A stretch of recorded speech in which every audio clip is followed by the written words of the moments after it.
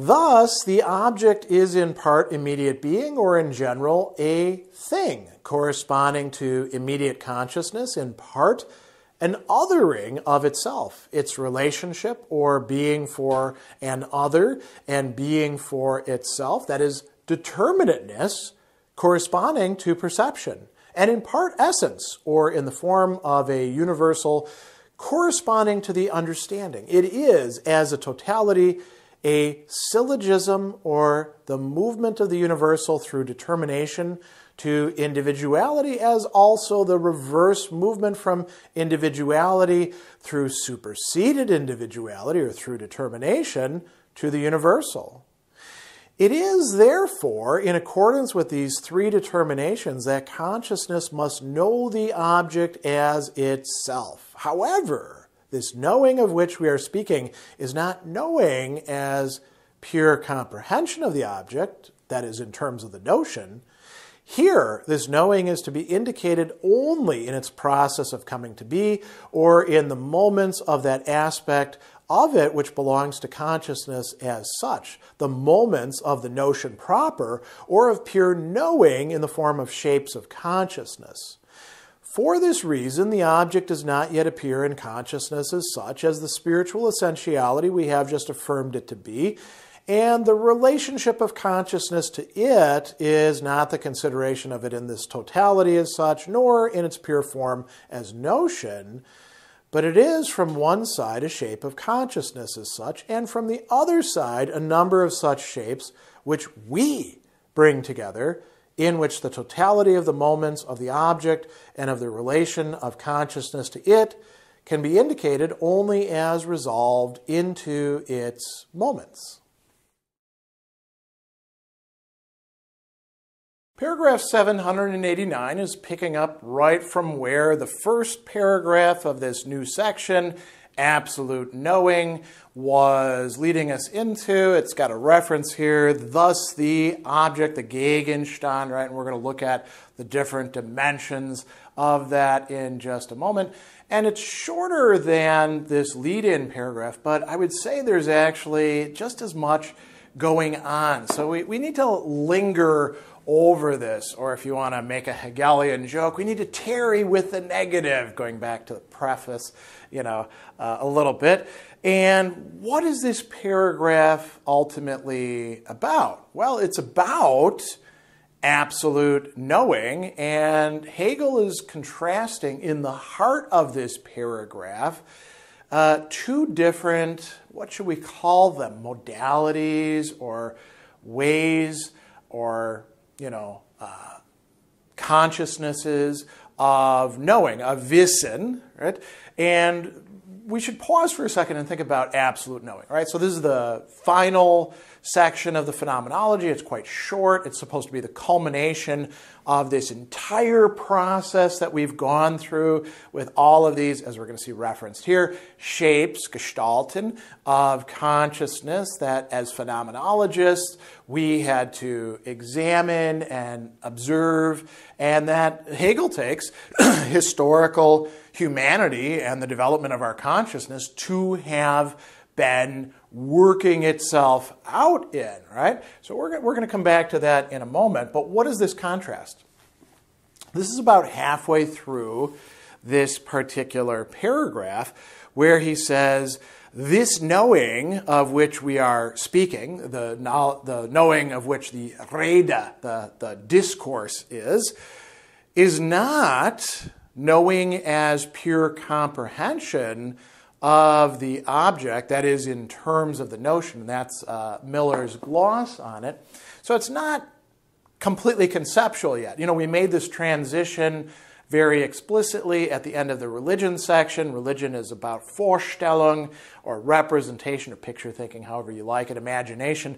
And we need to make it conceptual thinking, right? We're not quite there, even though we are in this section, right?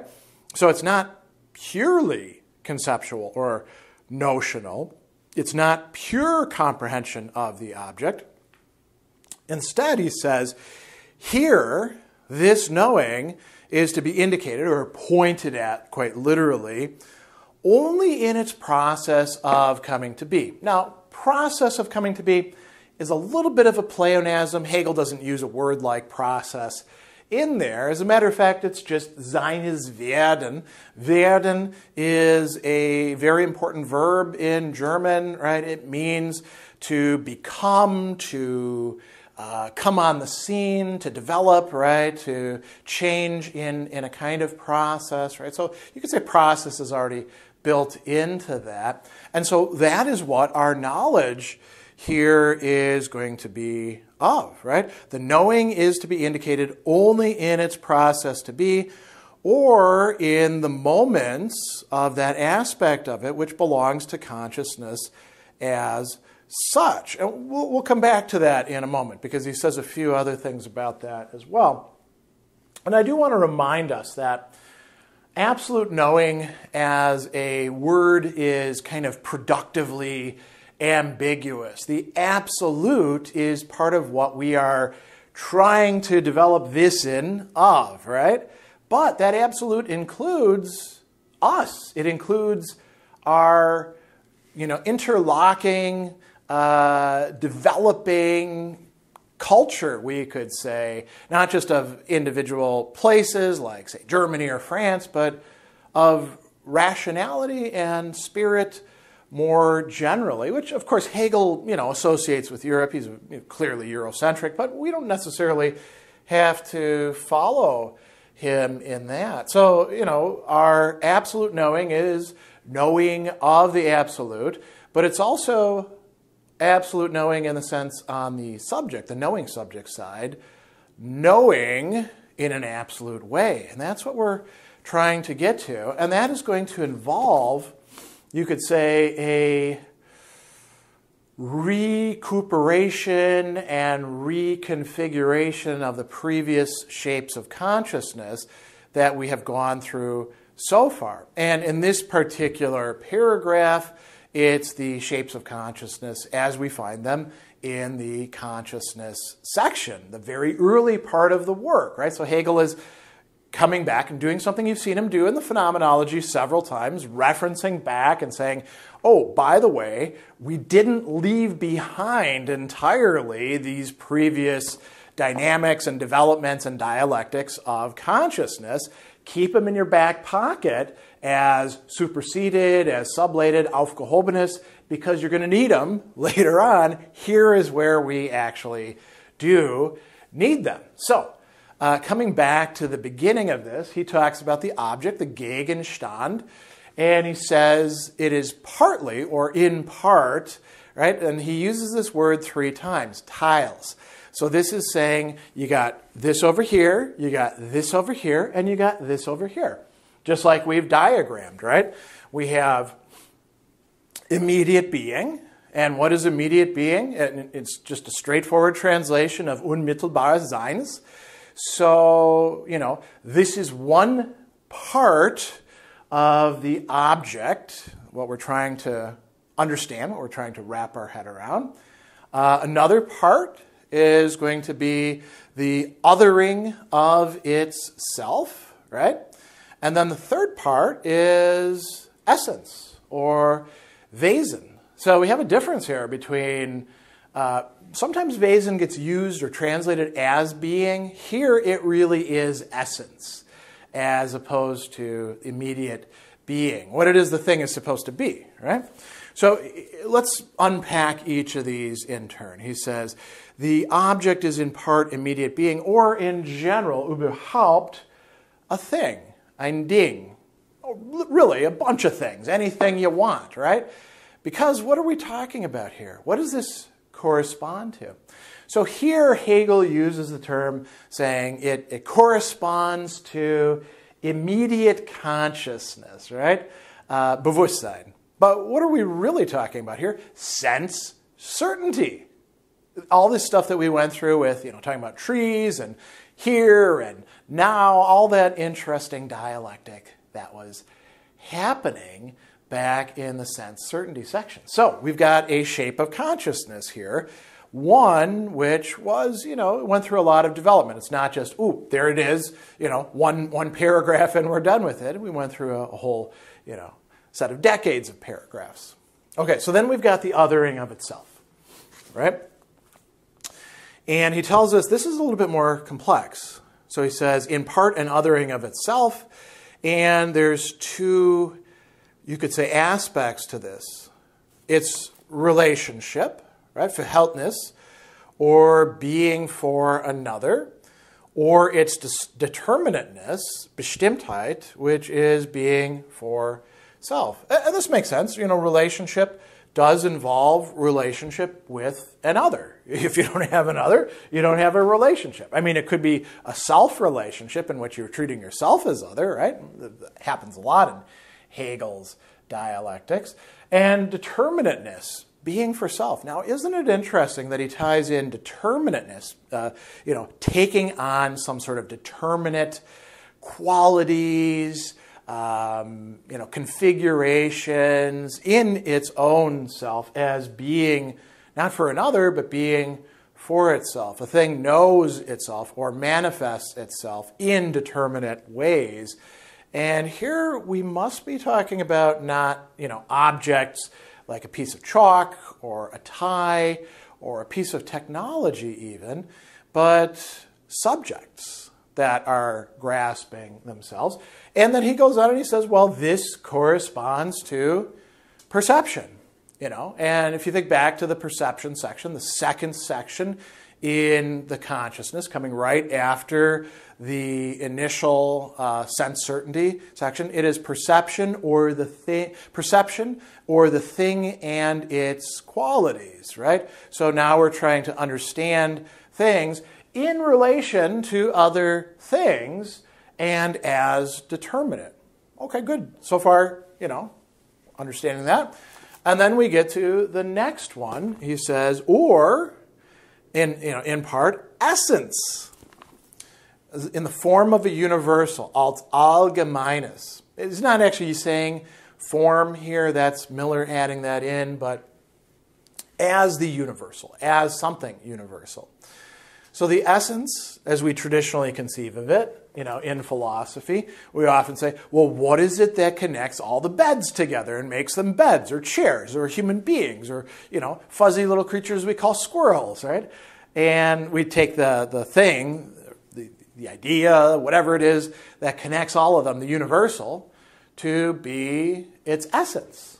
And so this, he says, corresponds to the understanding. And what does he mean by that? Force in the understanding. Actually, one of the most difficult portions of the phenomenology, to which Hegel devotes a lot of paragraphs. And there's more than just the development of the understanding or the concept of force going on there. It actually leads to this dialectic between different worlds, all interconnected with each other. And as we go on from immediate being to essence, we get a more and more complex picture that we're working with, in which we are ourselves more and more explicitly involved. So that's a little bit of rehearsal of what went on. And then he says something really, really interesting. He says, it is as a totality. Totality is a fine translation for Ganzes. A syllogism or the movement of the universal through determination to individuality. We'll get to that in a moment. A movement, Bewegung, no problem with that. We need to be careful about this word syllogism.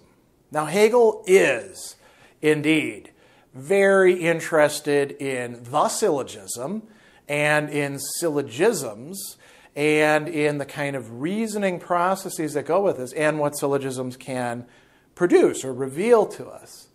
But he doesn't say syllogism here. He says Schluss. Right, a process, could it be a syllogism? Yes, a process of inference, a conclusion, quite literally.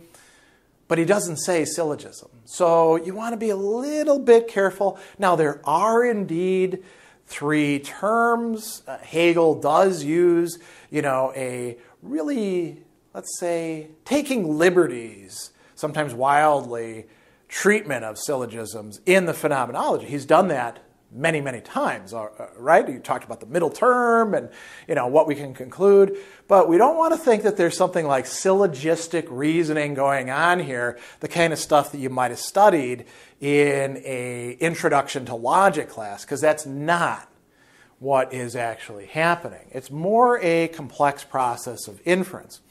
And it goes both ways, right? So he talks about beginning with the universal, and then through determination, right, through Bestimmtheit, into individuality, Einzelnheit. So how do we go from having things that are universal and then determining them and then getting individual things, whether it's the objects that we're studying, like that fuzzy little squirrel over there who's, chewing on something in the park, and maybe we can get him to come over and give him some nuts or something, to ourselves, and even bigger things, the process of history as understood through dialectical consciousness, right? How do we individuate those things?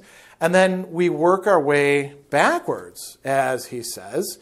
There we go, the universal through determination to individuality, as also the reverse movement from individuality through individuality as superseded, aufgehobene, right?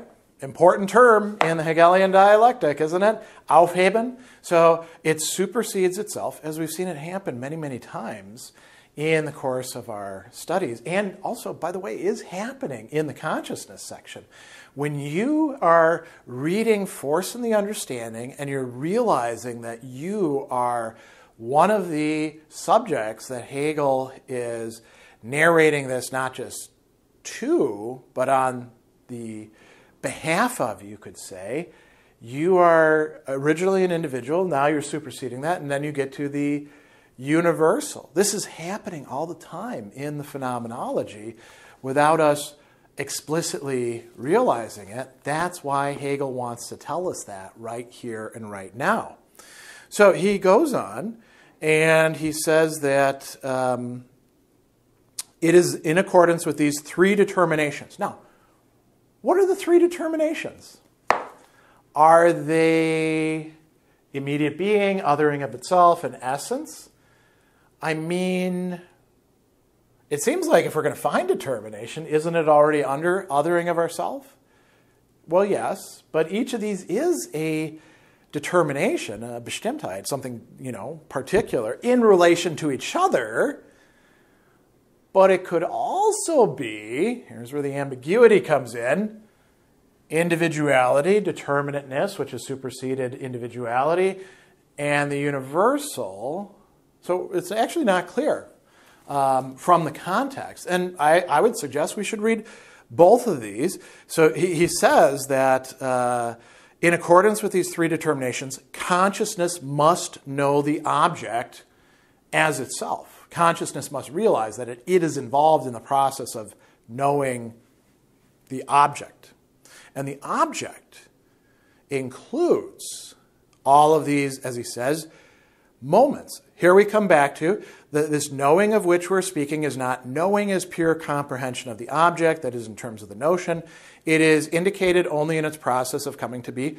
Or, what is this process of coming to be?